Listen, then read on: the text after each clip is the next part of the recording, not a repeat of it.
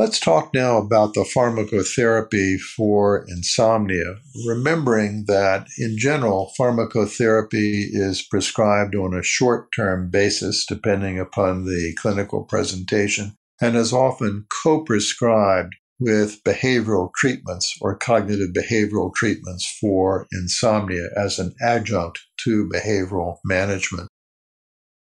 There are several classes of pharmacological treatments for insomnia disorder, ranging from benzodiazepine receptor agonists and the so-called Z drugs like zolpidem or zopiclone, other benzodiazepines specifically for insomnia such as temazepam. There are also FDA-approved sedative antidepressants such as doxepin and low-dose Ramelteon, and a newer agent, suvorexant, which is an orexin receptor antagonist. Sedating antipsychotic medications like quetiapine or olanzapine are occasionally used, but many of us have significant reservations about the use of sedating antipsychotic agents, and I'll talk a bit more about that momentarily. Pay attention also to any OTC, over-the-counter medications that your patient may be using, such as melatonin, valerian root, or antihistamines like Benadryl. Let's talk a little bit about each of these classes and their positives and negatives, if you will.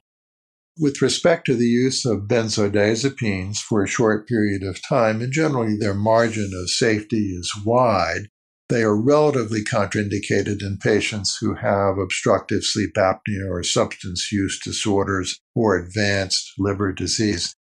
Be mindful of the adverse side effects of benzodiazepine usage, including excessive sedation during the day, anterograde amnesia, some instances of sleepwalking and sleep violence, sleep-related eating disorders, and respiratory depression, as well as rebound insomnia after their use is discontinued. Sedative antidepressants include the FDA-approved agent doxepin and trazodone. These are helpful in patients with co-occurring depression. As I've mentioned, doxepin is FDA-approved for sleep maintenance insomnia, generally in low doses in the ballpark of 5 to 10 milligrams. Suvorexant is a newer agent on the market. It's a dual orexin receptor antagonist, and in placebo-controlled clinical trials in adults and in older patients has been found to decrease sleep latency and the amount of wake time after sleep onset. It increases overall sleep efficiency and sleep time with little evidence of tolerance or rebound. The usual dose of suvorexant is 10 to 20 milligrams at the hour of sleep. Its main side effect is excessive sleepiness in a small percentage of patients.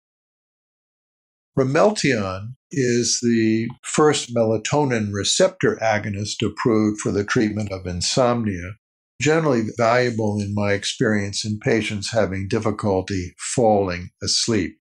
It should not be used concurrently with fluvoxamine or severe liver failure.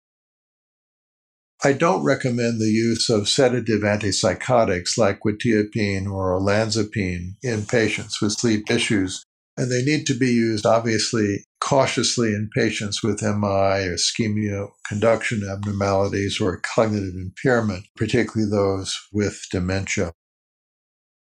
Some key take-home points here about the pharmacotherapy of insomnia. Ramelteon may be particularly useful in patients with difficulty falling asleep. Suvorexant may work by a different mechanism of action, orexin receptor antagonism, and appears to be helpful in reducing intermittent wakefulness, wake time after sleep onset. But a small percentage of patients do experience daytime sleepiness as a side effect. With respect to risk-benefit ratio, I do not recommend the use of sedative antipsychotics because of the issues of safety, particularly in older adults and in those living with dementia.